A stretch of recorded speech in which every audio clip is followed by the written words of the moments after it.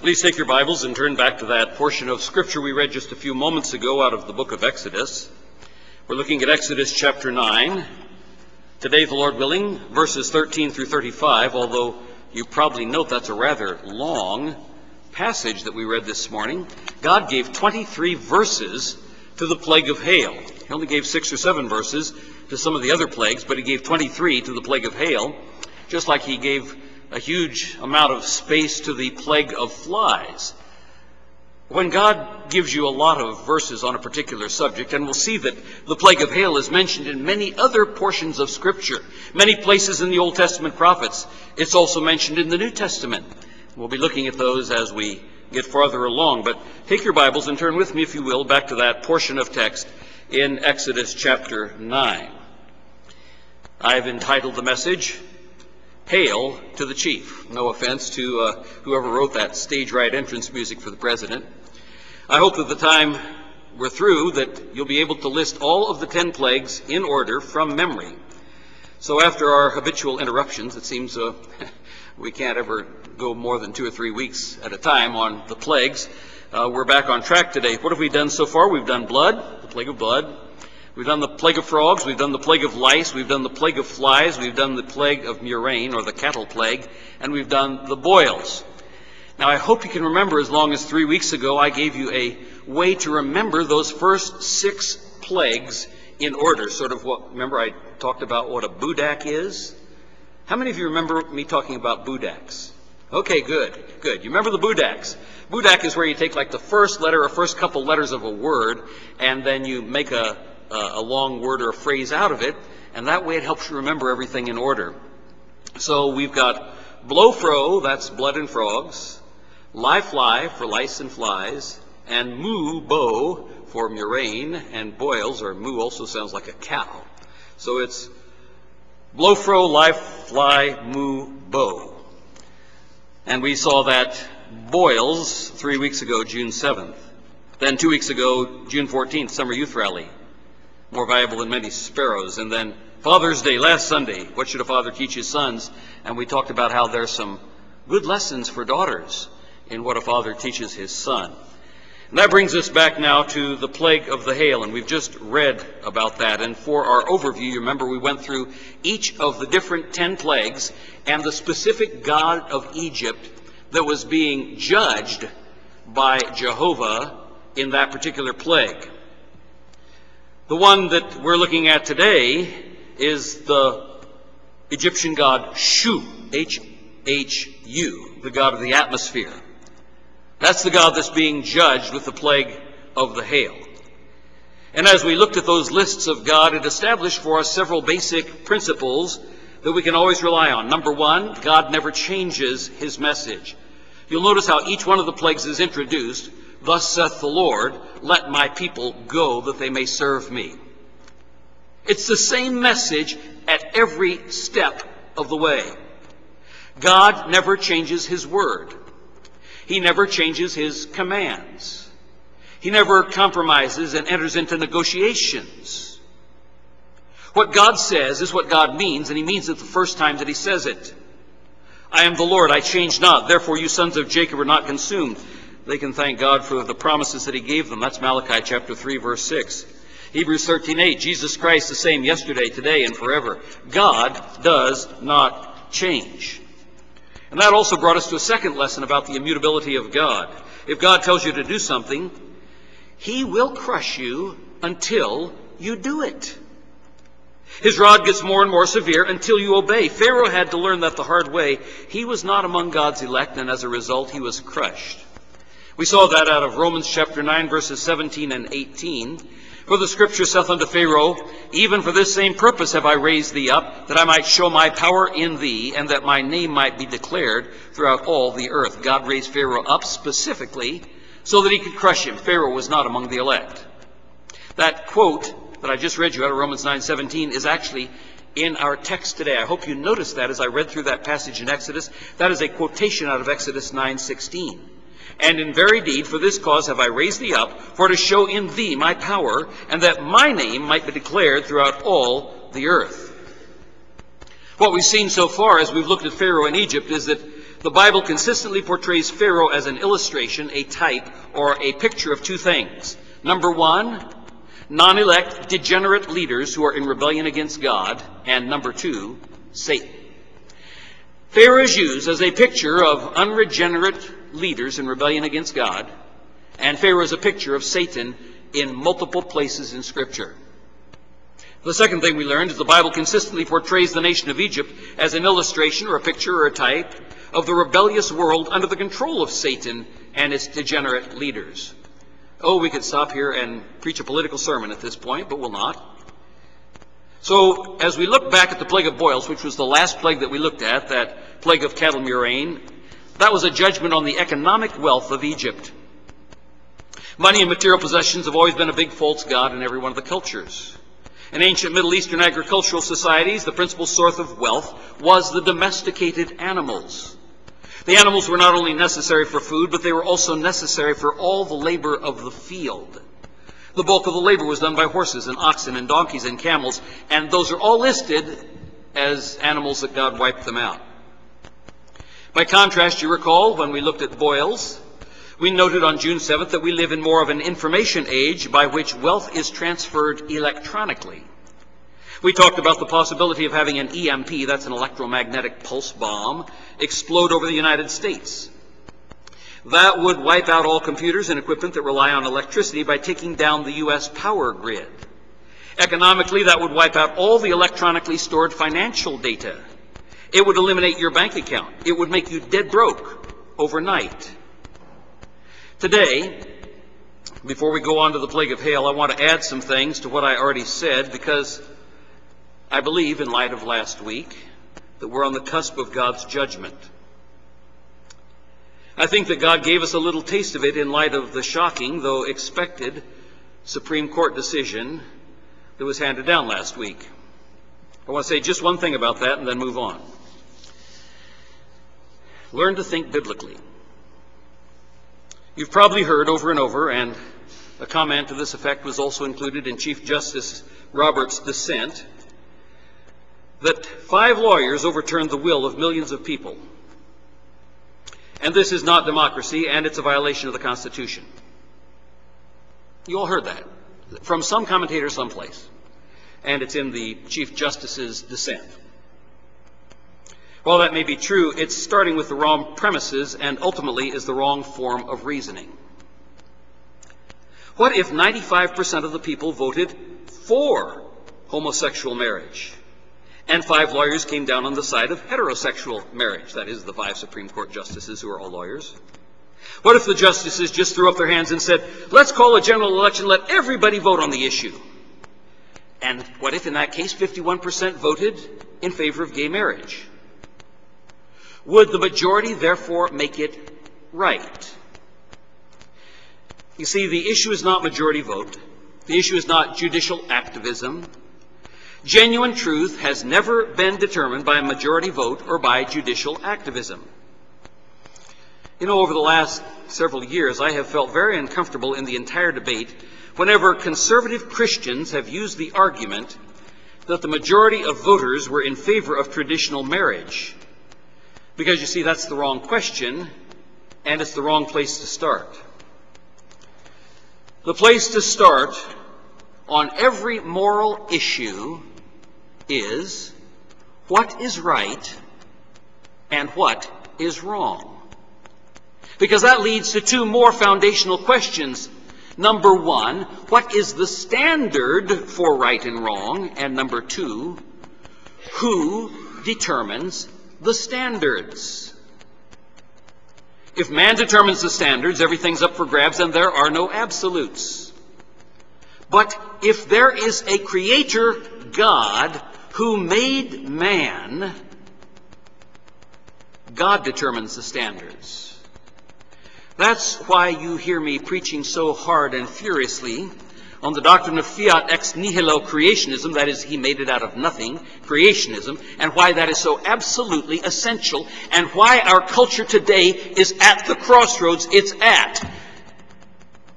It's because the Christians have not taken a stand on creationism and explained it to their children and made an impact on their culture with it.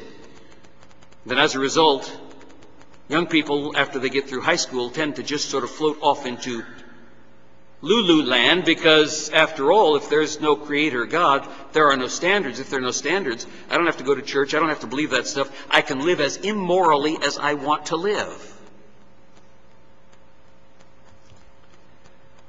That brings us to the next set of questions. If there's a creator God who made man, has he revealed his standards? And if so, where has he revealed his standards? And that gets into the threefold evidence that God has given to us in Romans chapters 1 through 3. God has given revelation to man in three areas. Number 1, through creation, Romans 1. Number 2, through conscience, Romans 2. And number 3, through the Bible, Romans chapter 3. So don't argue the issues, such as gay marriage and other moral issues, on the basis of popular vote. It's a very dangerous and deadly way to argue because you may lose the popular vote sometime. You see, men change, votes change, people are always getting more and more degenerate. Start with the right questions and the right premises and don't be ashamed to say, "Thus saith the Lord." As you see with Pharaoh, men will reject that approach, but that doesn't matter. Moses stood before Pharaoh and said, "Thus saith the Lord," and Pharaoh rejected it over and over and over and over. It doesn't matter. Because God is still on the throne. Our job is to say what God says. Yeah, they'll laugh at you. Yeah, they'll scoff you. Yeah, they'll oppose you. There will be those who stand against you like the magicians Jannes and Jambres did in Pharaoh's court, stood against Moses. Pharaoh rejected the truth, and it's still true, but the only place to be safe from the judgments of God is, we might say figuratively, the land of Goshen. Standing with the people of God. Goshen experienced a little trouble at the beginning of the plagues, but when the heavy plagues hit, Goshen was exempt. Just like the body of Christ will be exempt from the great tribulation after the rapture. So what was the taste of God's judgment? I mentioned this to begin this. What was the taste of God's judgment we saw last week? Well, we had a small example of power outages last week with the tornado that wiped out several power generating stations, and some of you lost a lot of frozen food, and some of you had no air conditioning. Inconvenient, but not unlivable.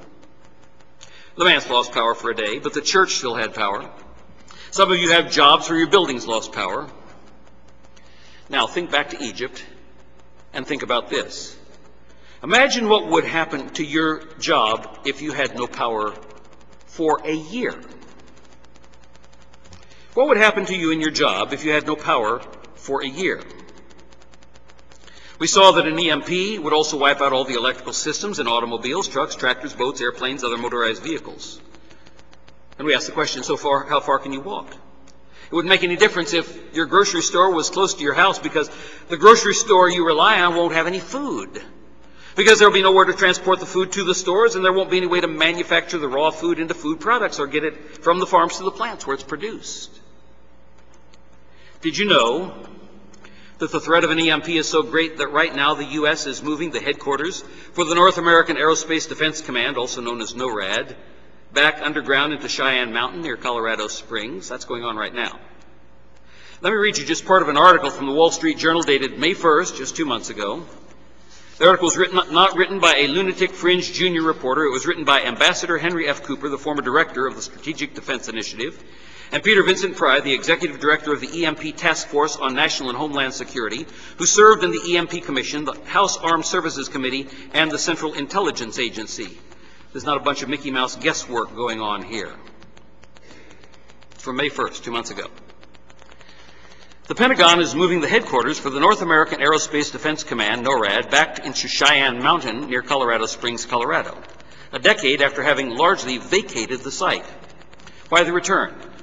Because the enormous bunker in the hollowed-out mountain, built to survive a Cold War-era nuclear conflict, can also resist an electromagnetic pulse attack, or EMP. America's military planners recognize the growing threat from an EMP attack by bad actors around the world, in particular North Korea and Iran.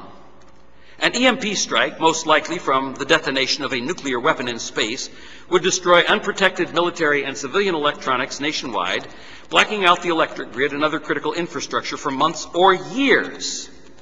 The staggering human cost of such a catastrophe attack is not difficult to imagine.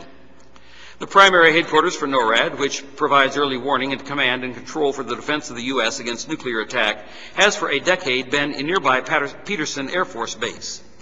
Critical NORAD operations are being moved back into Cheyenne Mountain, and the Pentagon recently awarded a $700 million contract to Raytheon to upgrade electronics through 2020.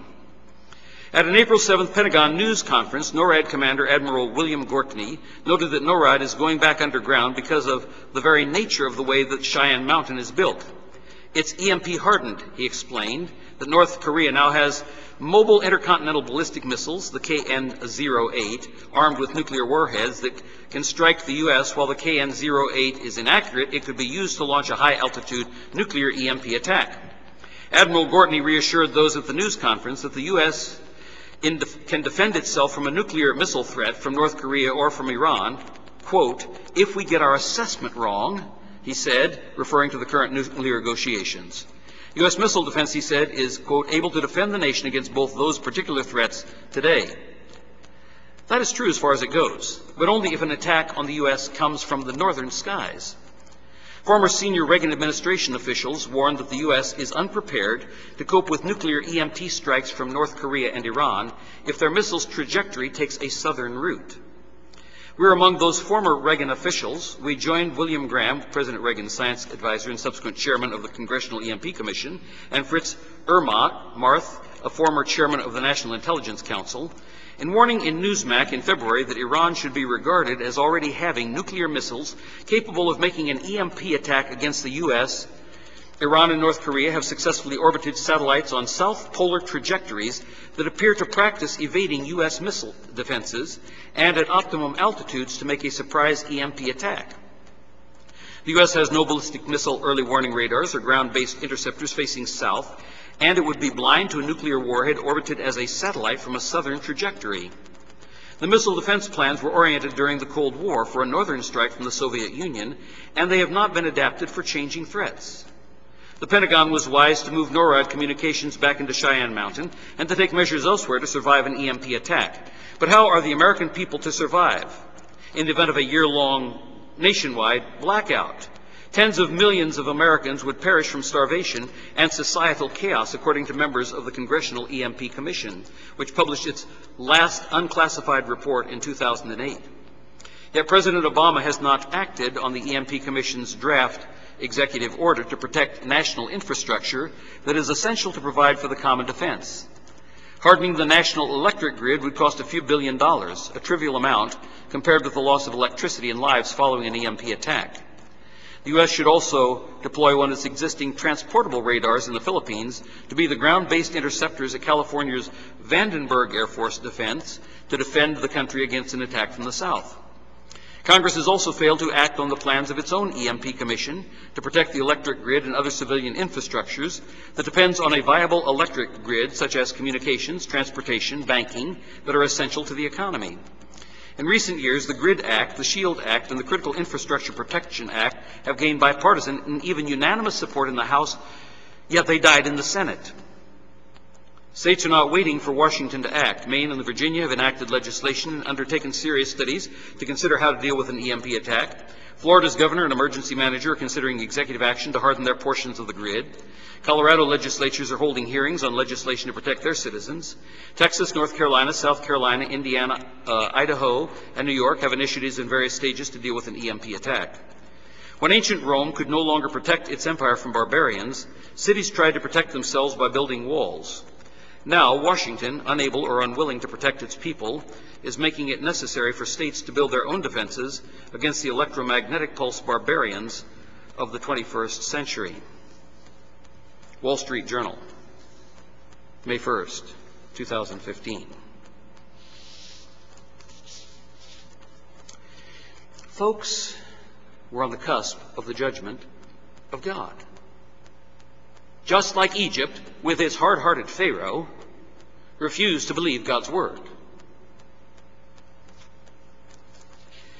Now, let me tell you what the Bible says that you ought to do about wise preparations for contingencies like this. In fact, it says it twice. so that you won't miss it. Both of them are in the book of Proverbs. They're 5 chapters apart, Proverbs 22:3 and Proverbs 27:12. A prudent man foreseeth the evil and hideth himself, but the simple pass on and are punished. That's Proverbs 22:3. Exact same words in Proverbs 27:12. A prudent man foreseeth the evil and hideth himself, but the simple pass on and are punished. There are 3 basic things that we learn out of those verses. Number 1, pay attention to what is coming down the road and prepare for it. That's lesson 1 out of those verses. Pay attention to what is coming down the road and prepare for it. Number 2, hiding from impending danger when possible is not only okay, it is commended in both those verses. Hiding from impending danger when possible is not only okay, it is commended. Third lesson, fools keep plowing ahead, assuming that it will never happen, and as a result they get punished. There are so many Christians that think it will never happen. The prudent foreseeth the evil.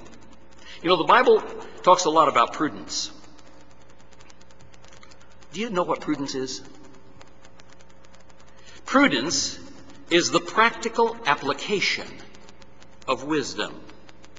There are 3 words used in Proverbs that you need to understand because they are different, though they are interrelated. Number 1, it talks about knowledge. Knowledge is accumulating and categorizing accurate facts. That's knowledge. That's head learning.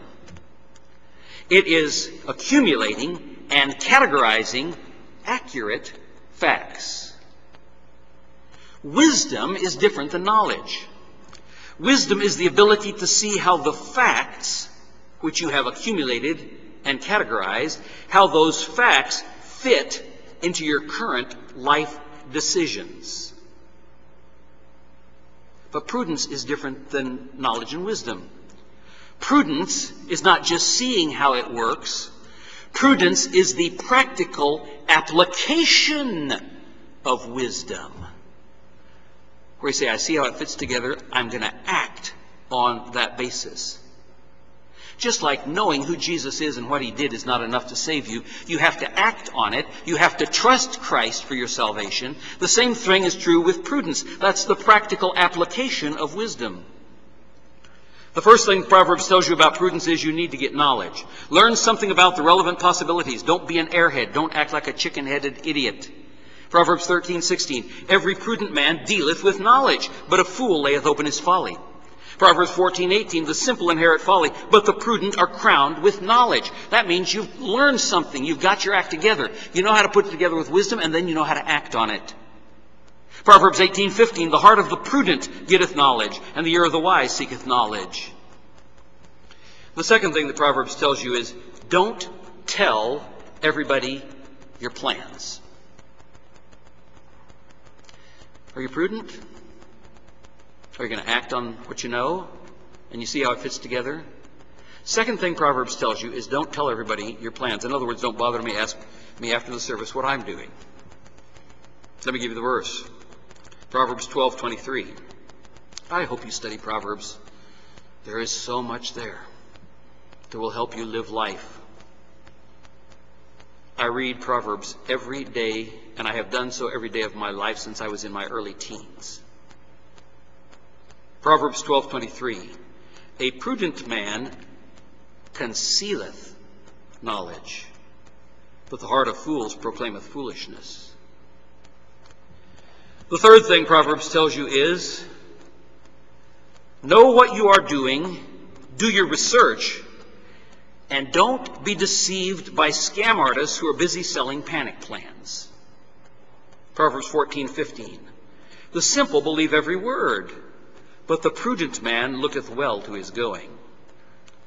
The fourth thing Proverbs teaches about prudence is there are plenty of fools preparing in the wrong way for the coming crisis. And they think they can deceive everybody about what they're doing. Right, like we talk about hoarding gold, which then they will, of course, have to use to buy things, and everybody will know they have gold, so they'll want to steal their gold. They think they can trick everybody. That's a fairly stupid approach. Proverbs 14:8, the wisdom of the prudent is to understand his way, but the folly of fools is deceit. They think they can trick people. The fifth thing Proverbs teaches is that prudence is when we internalize wisdom so that it can be taught to others. Proverbs 16:21, the wise in heart shall be called prudent, and the sweetness of the lips increaseth learning. See, prudence is not merely book learning, although you have to start there to get knowledge. It's when your heart becomes wise and when you learn to put your feet into action, the practical application. That's when you can teach others. The sixth thing Proverbs teaches us is that prudence is gained by listening to those who are older and wiser than we are, learning how they failed and how they succeeded in applying wisdom in the past in their own lives. Proverbs 15:5, a fool despiseth his father's instruction, but he that regardeth reproof is prudent. Listen to those who are older and wiser than you are, how they failed and how they succeeded. I'm so very glad that God gave me a wise father who was not only wise, but he was also prudent. He knew how to apply wisdom to real-life situations. He was prudent. I hope I learned some of that from him, and I certainly hope that I've been able to pass some of it on to my own children. The seventh thing Proverbs teaches us is that there is one more category of people who model prudence, and from whom a man can learn prudence. We're not going to take time, but I could go around and say, what's the other category? Besides fathers, what's the other category from which you could learn prudence?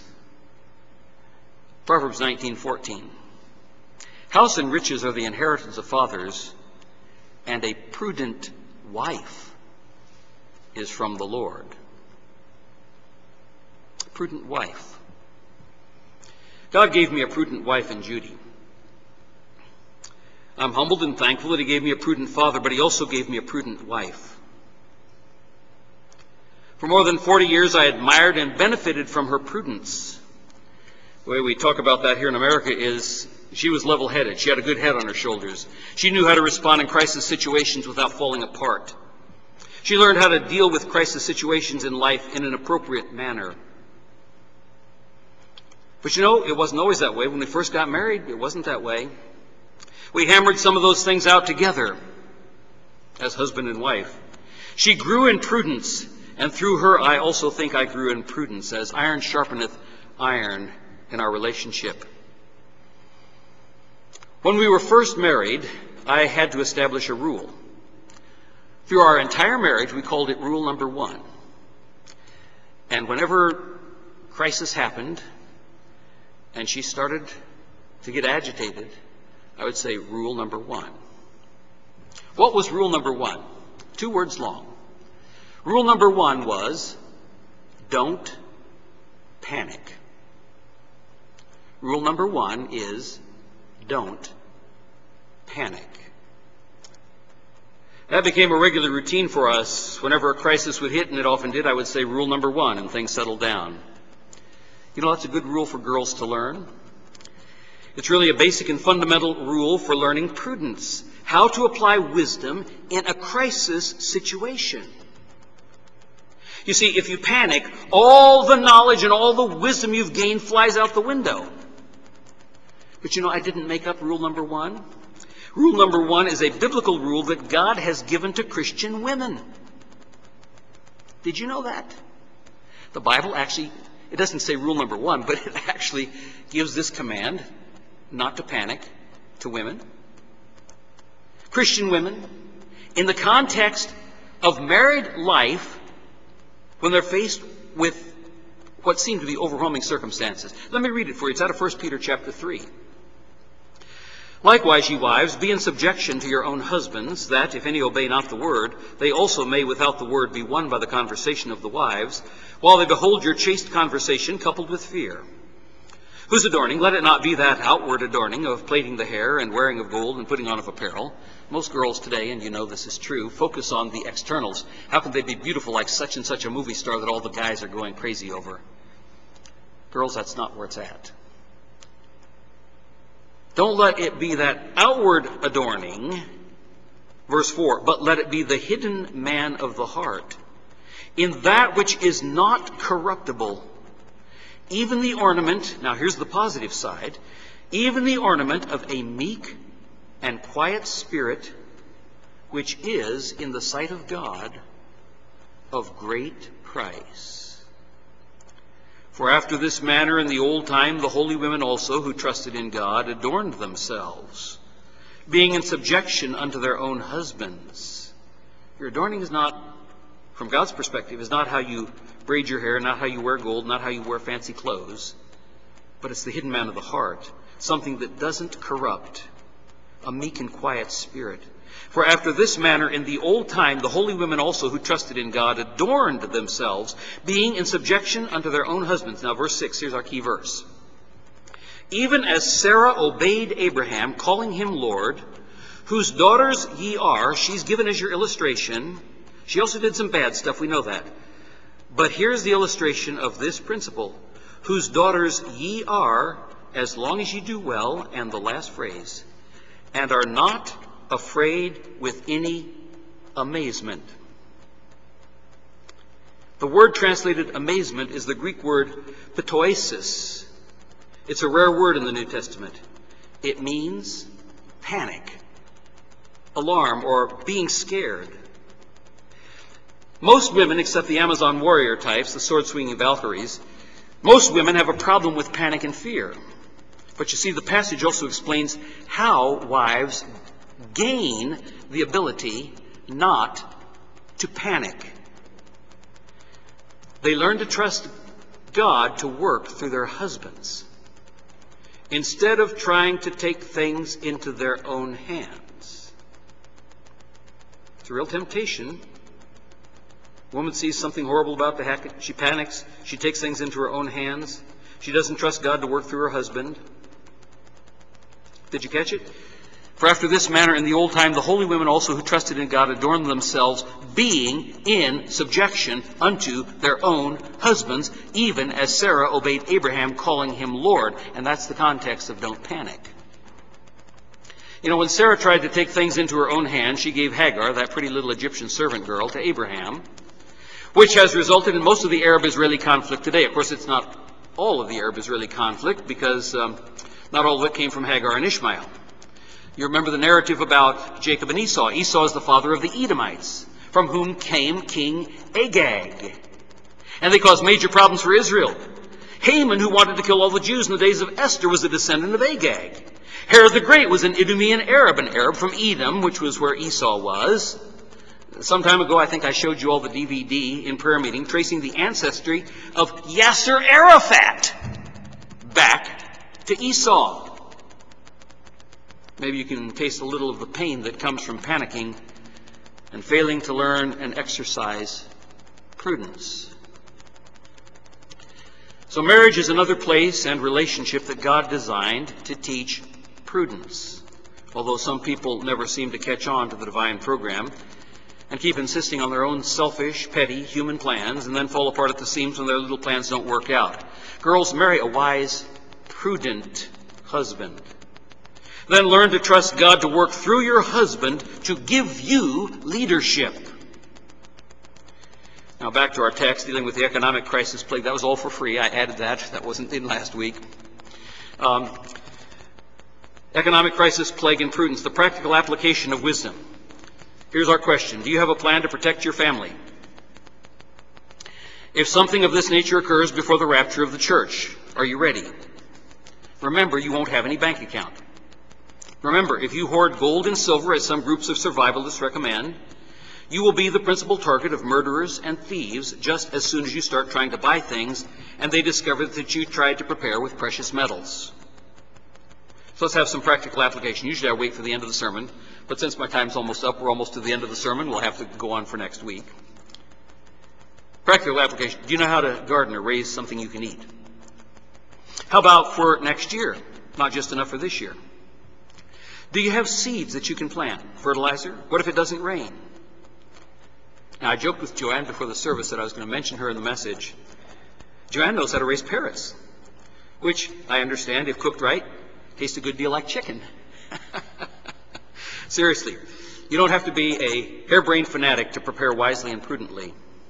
But a few obvious warnings. If you have a generator to produce power, how long will your supply of gasoline or natural gas last to run the generator? And have you thought about this? As soon as the roving gangs of bandits see lights in your house or hear the generator running, they'll know that you have a generator and have wisely prepared as a survivalist. Which house do you think they will hit looking for goods and supplies? So what will you do for water, heat in the winter, sewage disposal, everything else that you take for granted for right now? When was the last time you went for a day, or a week, or a month without food? You older folks may remember what it was like in Germany and Russia and Poland during World War II. Do you really know how to do things? Remember, we talked about knowledge, followed by wisdom, followed by prudence. Or do you always rely on the lower class of people, quote, lower class, to do those things for you, and you don't really want to get your hands dirty with those things? If the country goes into this kind of collapse, nobody is going to serve you because paper money will be worthless, and everybody will be trying to survive. Bartering and the underground economy will take over with violent men controlling it. Basic necessities will sell, but will also be coveted and stolen. Sex will sell. Will you have the courage to keep your moral purity when you're starving? Slavery will be back on the market. The book of Revelation prophesies it. Are you prudent? Or do you merely assume that the rapture will happen before anything bad happens, like Supreme Court decisions that jerk the rug out from under your religious freedom? If an EMP attack happens, the world will, in fact, enter a time of panic. Fear and chaos, as prophesied in the book of Revelation, will be the reality. There will be widespread rioting, vandalism, looting, stealing, with people trying to break into your home to see if you have anything they need. That instability will be the perfect vacuum for the Antichrist to step in and fill as he brings martial law and order. And the world will gladly worship such a man, just as prophesied in the Bible. Remember, the cattle plague judgment on the central driving power source behind all food production in Egypt was the same kind of thing. And for most Americans today, money is their God, money and stuff. God says covetousness is idolatry, Colossians 3:5, Ephesians 5:5. God also judged their war machine. We saw that because he killed the horses, but he left 600 for that one final blow where he killed Pharaoh and his chariots at the Red Sea. Jeremiah prophesied a coming judgment against the gods of Egypt. We talked about that. Jesus said the same thing. Paul emphasized the same thing. Many, many passages. We'll not go over them again. But the issue was going back, and God does not want you to go back like Israel wanted to go back to Egypt. God wants the Christian to move ahead. God does not want us to go back. The magicians didn't learn it. They didn't want to lose their jobs. Oh, so much more that was in that message. Hail to the chief. Well, we haven't gotten much of hail going on, and you can see I'm just pushing pages aside here. But there are a few things in the text that I want to mention before I close down, because our time is up. Like the plague of flies, this is obviously another of those plagues that God wanted to emphasize in light of the verses that were given to it, 23 total. So we'll have to continue the message next week. God's message has not changed, although it gets emphatically harder with this plague. But in this plague, we see God begins to reach into the heart of Pharaoh. Did you notice that when we read the text? For the purpose of causing even Pharaoh to fear. Verse 14 said, "For I will at this time send all my plagues upon thine heart, and upon thy servants, and upon thy people, that thou mayest know that there is none like me in all the earth." This is the very first time in all the plagues that God mentions Pharaoh's heart other than the hardening of his heart. This is the first time God mentions that he's reaching into Pharaoh's heart with this plague. The others rolled off Pharaoh's back like water rolls off a duck. Pharaoh actually verbalizes what appears to be a confession at the end of this plague. God has reached his heart, but Pharaoh struggles with it and then turns his back on truth that he knows. How many people are there in the world like that today? People that you know, people that you've talked to, people with whom you have shared Christ.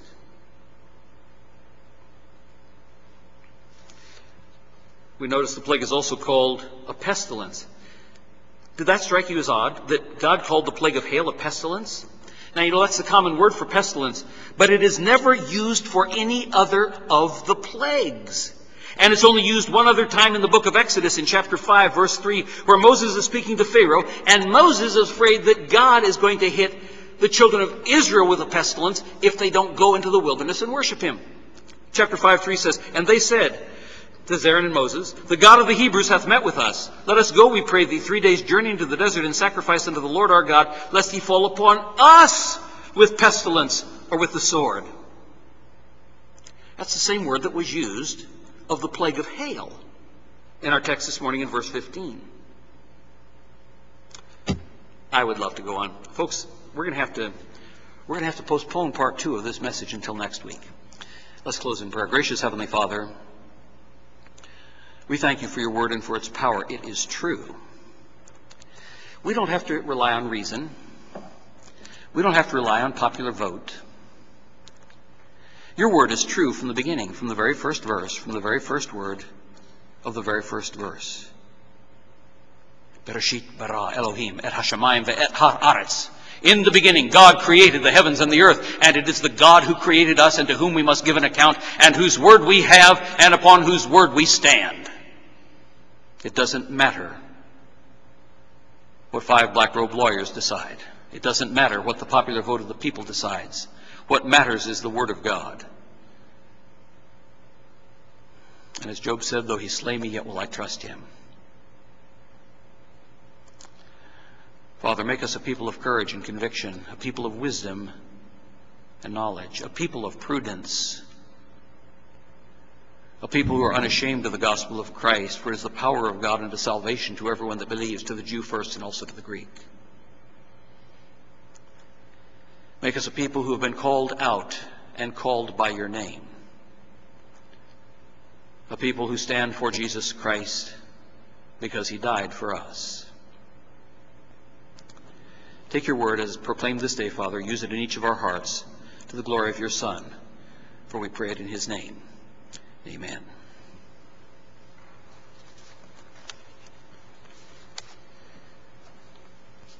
A hymn that I think will be encouraging in light of this kind of